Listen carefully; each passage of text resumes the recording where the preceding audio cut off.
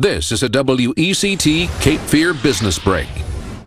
Good morning, I'm Jessica Kirk, and I'm here with Dr. Freuh, a hip and knee reconstructive surgeon. Good morning. Now, Dr. Freuh, tell me exactly what a hip and knee reconstructive surgeon does. So a hip and knee reconstructive surgeon replaces or otherwise resurfaces worn out or arthritic joints.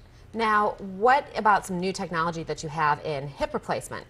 So there's a newer, innovative approach to hip replacement called Direct Anterior Hip Replacement, which replaces a joint in a similar manner to the more traditional methods, except for the fact that the approach is much less invasive and less traumatic to the tissues around the hip. Now, explain to me a little bit more how this differs from a traditional hip replacement.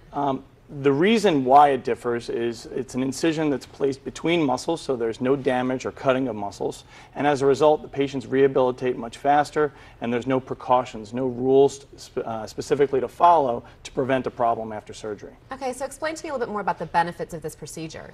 So what we're seeing first and foremost is faster recovery. Patients are up and walking the afternoon after their surgery, and they usually only spend one day in the hospital, one night, and we're seeing a lot lower pain scores and much less blood loss at the time of surgery. So how does the recovery time then differ from a more traditional hip replacement?